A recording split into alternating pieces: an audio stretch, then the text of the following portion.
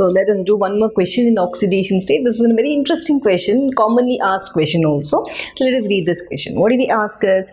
Manganese shows highest oxidations of +7. Okay, when we see the table, it's going to show the maximum oxidation state. Okay, done.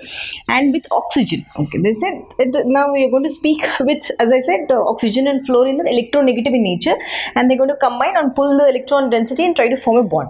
Now they said with oxygen, it's going to show +7 oxidation state. Okay, and but fluorine it shows only +4 oxidation state. What is the reason, they asked me? Right, let us see. Now the compound formed with oxygen with +7 oxidation state is sorry, this Mn2O7. Done. And with fluoride with +4, see here, manganese, and the oxidation state is +7. Yes. Now with manganese with fluorine, the compound formed is Mn4, F4, because +4. Now let us see what's happening here in Mn2O7. Why is it forming? Let us write the structure. So manganese is here, one more manganese is here, 1 and 2 here. Now 7 oxygens, isn't it? One oxygen links both the manganese, and you have 6 more, 3 on this side, 3 on this side.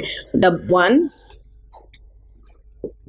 2, 3, 4, 5, 6 and 7.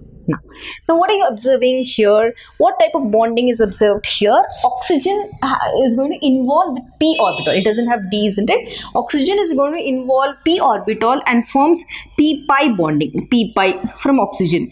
And manganese, as we know, it has d orbital involving, yes, so it's going to form which type of bonding with this? It involves the d orbital and forms d-pi. So p-pi, d-pi bonds are formed. First important thing. So p-pi, d-pi, what bonds are formed? P-pi, d-pi, multiple bonds are formed. So here so many multiple bonds existing. Yes. So because of this reason, manganese is going to show, okay, you can write that because of p-pi, d-pi, let us, okay, I will p-pi, d-pi, multiple bonds.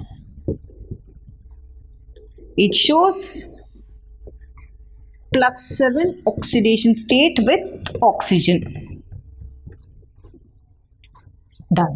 Let us come back and see Mn4. Now in manganese, when I have to draw the structure, it is like this: 4, 4, 1 more and 1 more. Again you have 1 more manganese here in the center, and it is like this, both clubbed together, fluorine, fluorine and fluorine.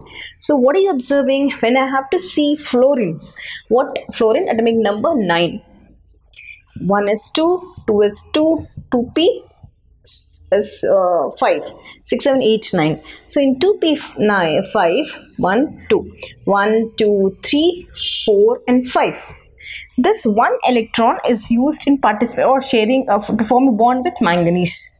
1 more fluorine, 1 with manganese, 1 more fluorine, manganese, 1 more fluorine, manganese.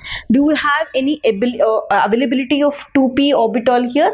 No, isn't it? So non-availability of 2p electrons, hence cannot form or extend beyond +4 oxidation state. This is how we are going to answer. So this is how the perfect way of answering the question. Whenever there's such question, write the structures and explain here and highlight. Take your pen and try to highlight here, and non-availability of 2p electrons. That's it.